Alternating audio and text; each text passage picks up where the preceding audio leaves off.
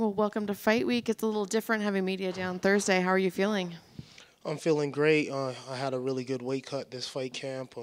Came in nice and light. My energy system's really high, so I'm feeling great. And it's my first co-main event, so I'm just looking to perform.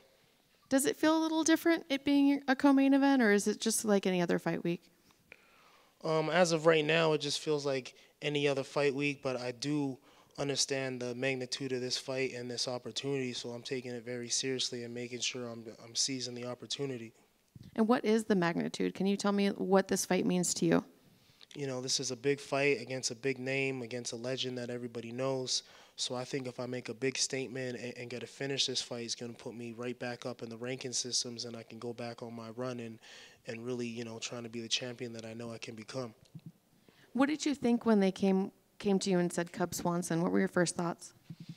It was a great matchup. My manager, he didn't even really ask me. He's like, "Yo, I got you this fight, and I know you're gonna want it." So as soon as he said it, I was very excited, and I think it's a great fight, and I was very thankful that I got this opportunity, and I'm just happy, and I think the fans are going to be happy for this matchup as well. What sort of fight are you expecting from him? I'm expecting an explosive fight. I know Cub Swanson likes to throw bombs. I like to throw bombs as well. I don't think he's going to be running from me, so I think it's going to be one of those fights where I'm going to be able to display my skills and not be having to run and chase somebody down. Can you tell me about your shirt? Who is that on your shirt, and what do they mean to you? Yeah, we had a close friend of ours in Edmonton had a tragic ending, unfortunately, due to gun violence. So it was quite sad. It hit the city quite hard, and this literally just happened, a couple weeks ago. And his dad made the shirt for me, and he was only 23 years old, and it's just really tragic. Is that difficult for you to have a fight week so close to something like that happens in your life? Yes, but just unfortunately, just kind of the people I kind of grew up with. It's happened a lot of fights. It's been happening. So it's unfortunate and it's sad, and I just want to make sure I keep his memory going. Thank you. What sort of legacy are you looking to hope to, if not already accomplished? What is the clear message that you would like the world to know about who you are as a man and a professional fighter? I want the world to know I'm a humble man.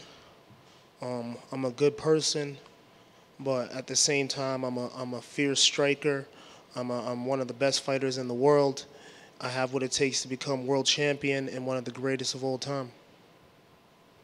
Thank you. Came over here. It's almost been a year since you last fought against Julian Erosa.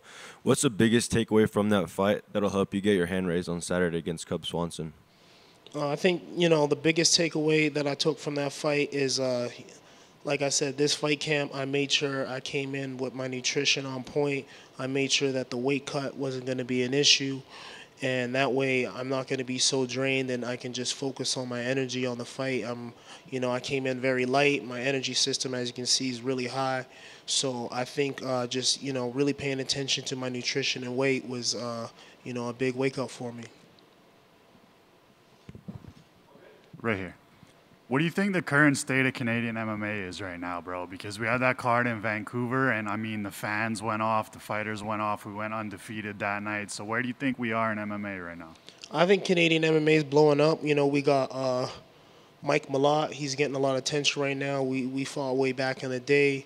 We got Jourdain from Quebec, Gavin Tucker, Tanner Booser, we got my boy Chad and Hallinger, so we got a great scene, and I think it's only going to get bigger. So I'm just looking to contribute to this on my first co-main event and just keep blowing up the Canadian scene. And I want to be kind of seen as like the team captain of Canada. You know what I mean?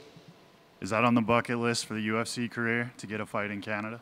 Yeah, I'd love to fight back in Canada. I fought UFC Calgary and Edmonton and Toronto, so I fought in Canada a couple of times, but I'd love to bring it back. And then what do you think of the current state of the 145-pound division, right? Because we got the champ that's talking about moving up. You got Sapuria that wants to fight the champ. Like, what do you think about these guys jumping divisions? Like, do you think there should be a champion that just stays and fights in the division?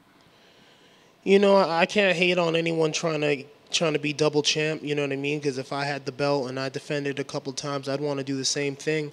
So, you know, hats off to Alex Volkanovski, but, you know, when I get there, I hope he's still champ so I can, you know, test my skills against him.